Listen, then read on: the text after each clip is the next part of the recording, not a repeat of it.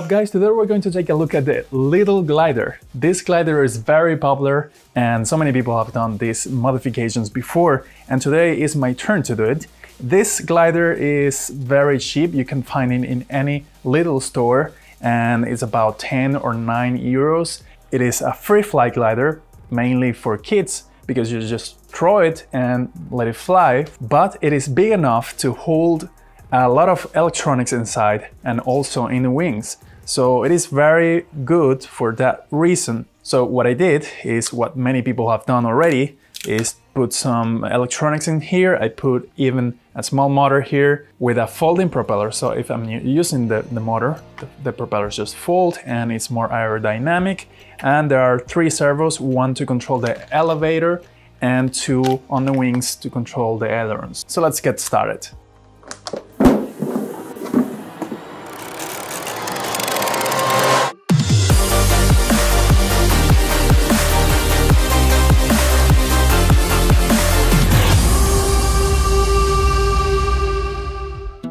First, let's take a look at what we have in the box.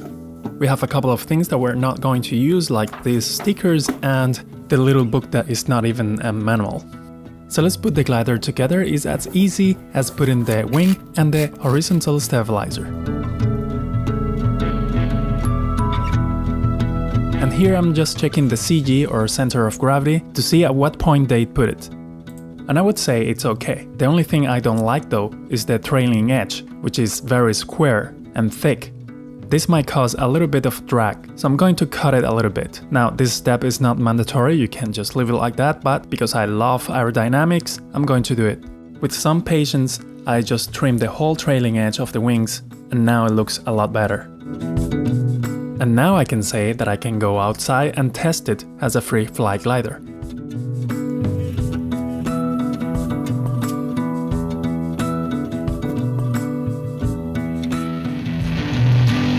To be honest, this is very boring. Throwing a glider in a place like this where there is no heels, the glider just fly a little bit and then fall. It would be better if we throw it from a hill or something, so then it could fly a lot more. But under the risk of losing it forever, because it could fly and fly until we lose it. But that's why we're going to make it RC, so we can control it. Enough of silly games, it's time to get to work. I'm going to start opening some space in the fuselage to put all the electronics we need, like the battery, receiver, and others. I'm going to use 3 servos, 2 for the wings and 1 for the elevator. I'm going to use a 1mm carbon fiber push rod. I bought that off Hobby King and it's gonna do the job just fine. The rest of the process is very self-explanatory and it's very simple to do. You can do it at home just looking at these images. Although different people use different techniques, for example to create the elevator or the hinges of the elevator, etc. I'm just going to show you the way I did it.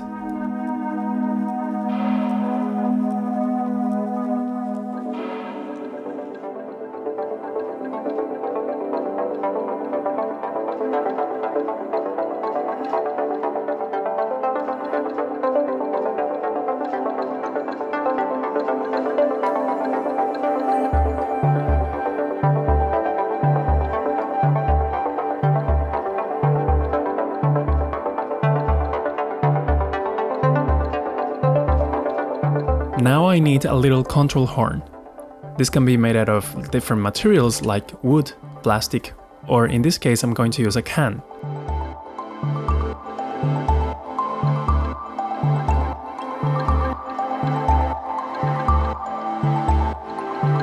The wings have a little bit of a dihedral. We have to fix that to make them flat so the ailerons don't have any problem functioning.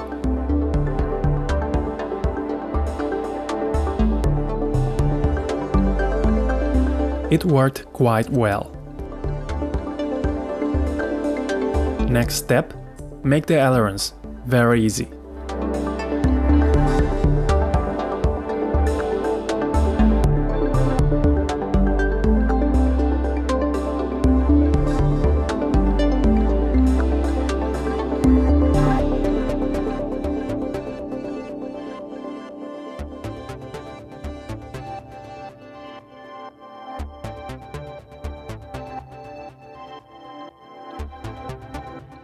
And now let's do the serious work.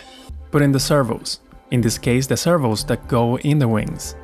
I'm using very cheap micro servos that are enough for this task. In the description of the video we'll leave the links of all the components that I recommend to complete this project. If you use those links, you will help me to earn a little bit of a commission that helps this channel.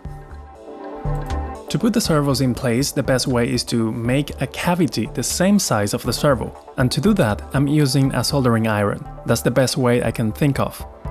Be careful when doing this because you could cut through the foam and that would affect the aerodynamics of the wing, so just do it slowly and patiently.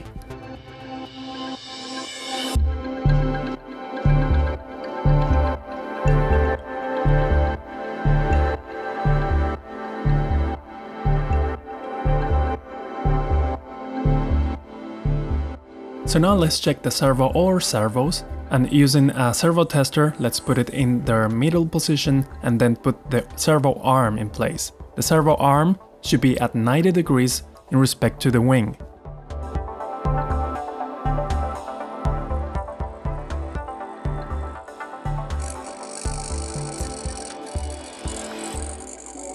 And now I'm going to use a common metal wire to make the push rods for each aileron.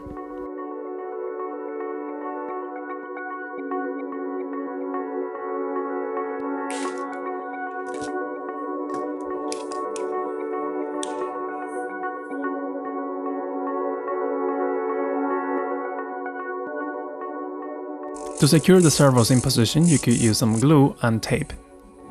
For this next servo, which is the one that will control the elevator, we will have to use a slightly different technique.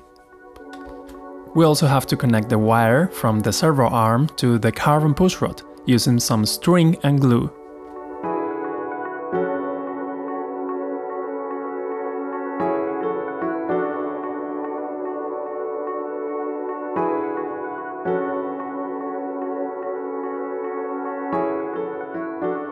And finally, I'm not going to use common servo extensions because they are too heavy, so what I'm going to do is extend the servo leads with my own wires, and this way it will be a lot better. I will divide the main wing into halves, that way it will be a lot more portable and it will be also a lot easier to put together. To reinforce them, I'm going to use a small carbon fiber rod.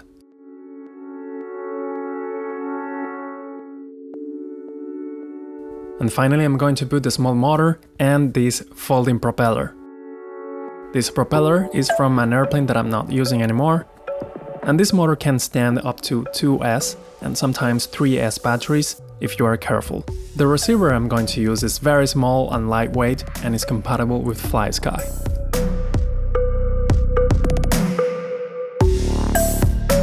It's almost done. The only thing I have left to do is to set up the radio and we can go outside and fly it.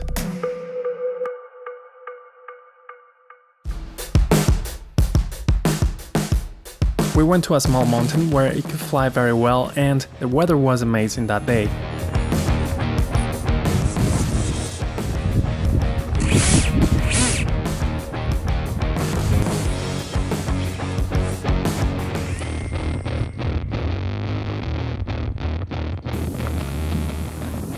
Remember that this airplane used to have a little bit of dihedral in the wings, and now, because they are flat, the stability of the airplane is a little bit more complicated to maintain.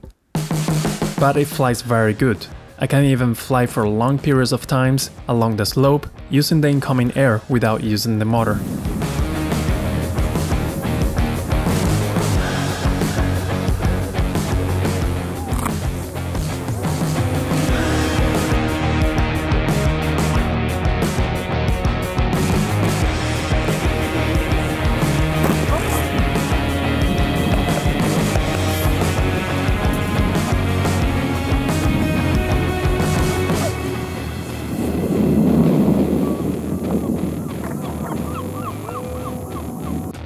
Well guys, there you have it. This project was very fun for me, and I also created a very portable RC glider. But also very important, it was very cheap. Now if you don't have a Lidl store, you can buy these kind of gliders anywhere online. They come in different sizes and different prices. Now this Lidl glider is very popular because it's really cheap compared to other ones. In a future video I will put a very monstrous motor in it and maybe a 6S battery or something as crazy as that to make it fly very fast and see what happens. If you don't want to miss my future videos, consider subscribing and also hitting the bell button. For now, I hope you liked this video and I'll see you in the next project.